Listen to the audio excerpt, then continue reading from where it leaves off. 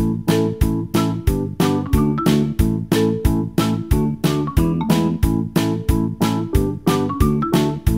xin chào tất cả các bạn. Chào mừng các bạn đã quay trở lại với channel của mình. Mình là Vergeway. Hôm nay Vergeway sẽ cùng các bạn tiếp tục vượt cái chương 11 ải thứ 10 trong cái cổng biên giới lần này nhé. Thử thách. Yêu cầu của ải này là phá hủy thành trì địch. Boss của ải là con người canh gác, con tháp băng, đội yêu gai, đội bè bát và đội pháo khổng lồ. Ok, thì mình sẽ chọn một cái tháp thiệt quan phòng thủ nè, một cái tháp đá nè. Rồi mình sẽ chọn thêm cái pháo đôi. Cái pháo đôi để mình diệt mấy cái tháp băng của nó. Rồi, tiếp đến là cái mưa tên.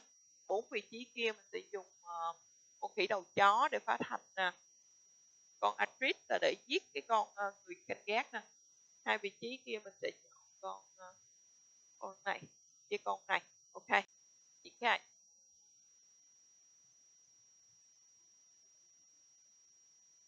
Ok, bây giờ mình sẽ cho cái tháp thiệt quan vô đây trước nè. Tiếp đến là con Atrit ra trận nha. Mình cho một cái tháp tượng ma thực nè. Một cái đội pháo đôi nè. Phá cái tháp này. Rồi, Stanley và Stella.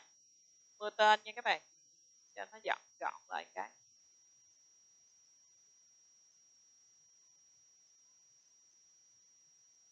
Thả thêm tháp điện quang bên trong nhé.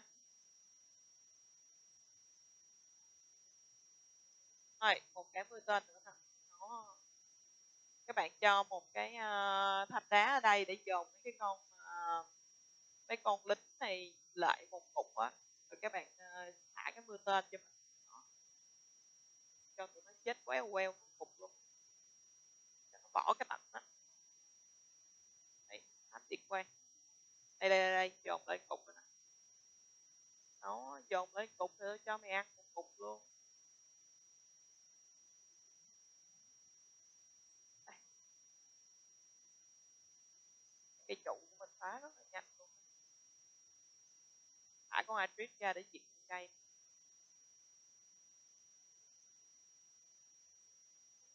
Rồi, xong.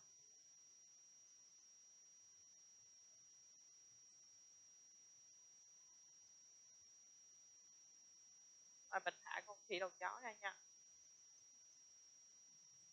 Cái tháp tượng ma thực ở đây để cho mấy con này nó tấn công tháp tượng ma thực. Rồi mình sẽ thả cái đội pháo đôi ra. Pháo đôi nó sẽ bắn cái thạch. Ý, nó mọc cái tháp mới kìa. Chơi gì chứ kỳ ta. Mưa tên. Đấy, chơi mà có vụ mọc tháp mới luôn. Lạ lạ nha. Chuẩn bị một cái mưa tên đấy nha các bạn. Ồ, tụi nó dồn vô quá đông luôn em ơi. Quá đông luôn. Đây.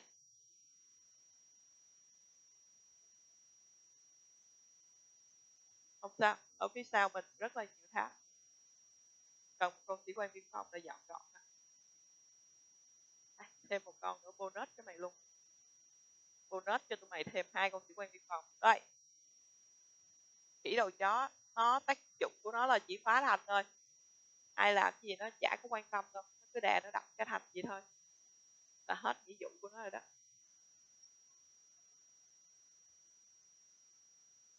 Mưa tên.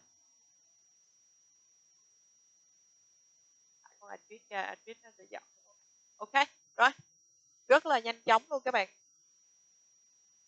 Đấy, khu già đã giành thắng lợi ở cái ải 10 của cái chương 11.